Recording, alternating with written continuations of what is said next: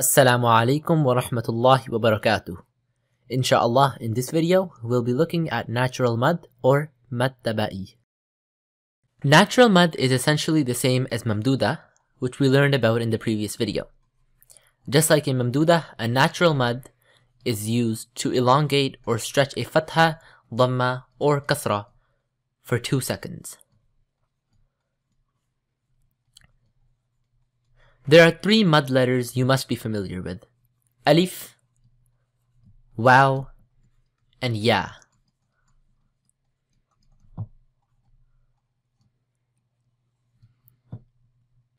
When an alif sukoon is present after a fatha, a waw sukoon is present after a dhamma,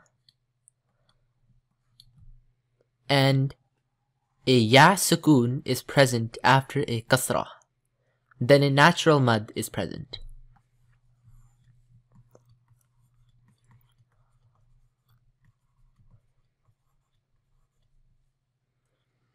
A sukoon is a circle-shaped diacritic placed above a letter.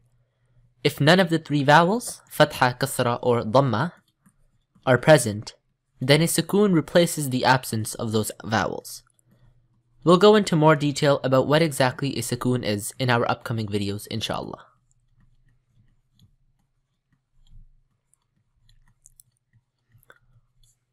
A sukoon can also be shown using this symbol.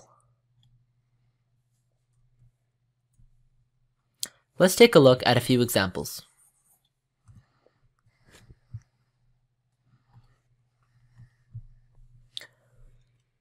Ba fatha alif sukoon ba. Ba dhamma waw sukoon bu. Keep in mind that the alif present here is only there for grammatical purposes. Next, moving on. Ba kasra ya sukoon bi.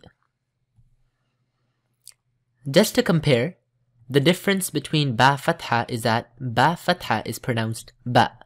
However, ba fatha alif sukoon is pronounced ba.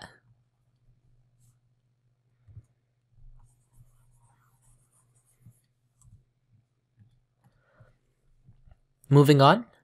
Ha fatha alif sukoon ha. Ha dhamma waw sukoon hu. Ha kasra ya sukoon hi.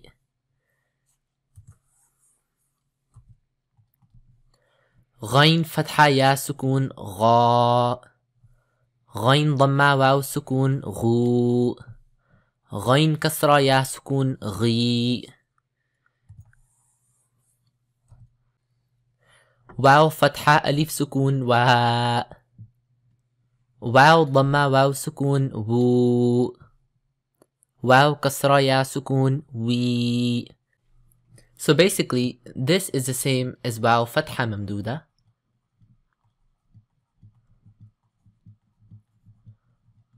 The next one is the same as waw dhamma mamduda.